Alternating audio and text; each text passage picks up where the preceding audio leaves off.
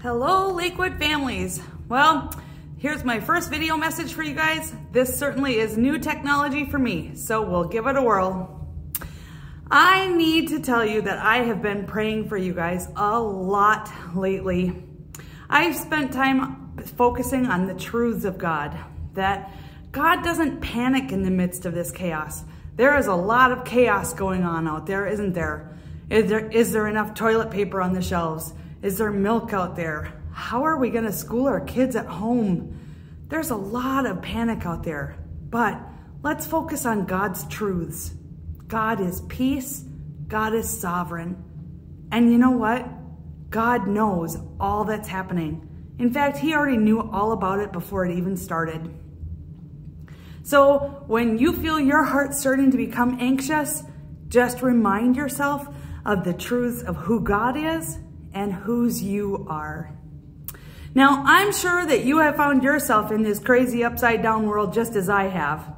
And after spending the last week trying to drink from this fire hose of information, both from the CDC and the Minnesota Department of Health, as well as from a limitless supply of ideas and resources from children's ministry people, I'm exhausted by the world we find ourselves in and by the possibilities that are out there. I think I've finally begun to get a grip on the new landscape around me. So I want to take a few minutes and share with you and reach out to my dear Lakewood Kids families to let you know what the current plan is for Lakewood Kids as we are social distancing from one another in the coming weeks. Beyond a shadow of a doubt, I know that you are inundated with a lot of ideas, materials, resources to use. And guess what?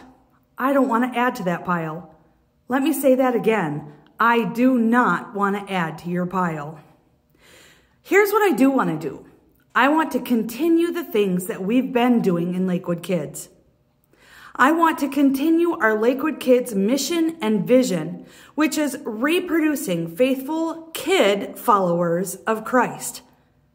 Because I believe that God has called us to partner with families to help our children know the Word of God deeply and the Lord Jesus personally, and to grow in their relationship with Christ and with others, and to show God's love as they go and as they serve.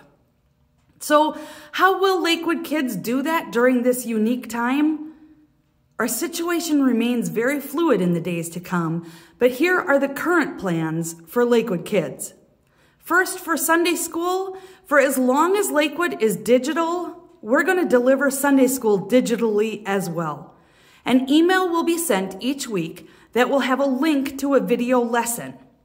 Home guides will be posted and emailed out to you. This is the partnering with families part that I talked about. I'm going to post the materials to you, and then it will be up to you to use it. Clubhouse. Each week, we're going to videotape the week's lesson and post it to our YouTube and our Facebook, along with sending you discussion guides. Watch for these on Wednesdays. We're going to keep posting these lessons as long as church is digital. Marco Polo. Okay, one of the biggest losses that we're feeling right now is connection. Marco Polo is an app that I'm recommending we use to keep our connections strong during this time of social distancing. I'm going to be working with our teachers, our small group leaders, to help them become familiar with Marco Polo. Disclaimer, I am new to this app myself. However, lots of kids ministry peeps are really familiar with it and talking about it a lot. So I want us to try it out and use it to keep our connections strong. It's easy to use, so let's use it. And lastly, Zoom. Here's another technology that I'm new to, but I see great potential here. I'll be using Zoom to gather people together for various reasons. Teachers coming together to learn new ways to stay connected with their kids. Parents coming together to calm their anxieties about Wait a minute, I never wanted to be a homeschooler. Maybe a small group leader could host a Zoom with their few to talk about the clubhouse lesson. Or a Sunday school teacher could host a Zoom to talk about that week's Sunday school lesson, or even just how their week went. Watch your email box for Zoom invites. So that's what I'm doing to keep Lakewood Kids moving forward. What can you do to help? Well, first, make sure we have accurate email information for you and for others that are part of Lakewood Kids. Second, follow our Facebook page. Go to Facebook, look up Lakewood Children's Ministry. This is going to be one of your main sources of information moving forward. Second, you can join the Lakewood Kids Facebook group.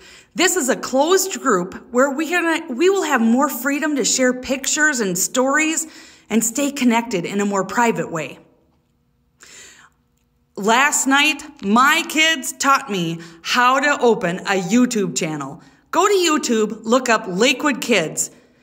There's not very much on there right now, but that's where we're going to be posting the videos each week. So check out our Lakewood Kids YouTube channel. And get connected and stay connected. Use Marco Polo. Let your kids use Marco Polo. Join a Zoom session when it would be helpful. Suggest topics that would be helpful for me to address. You know, we don't know how long we're going to be a digital kids ministry. So let's learn things together.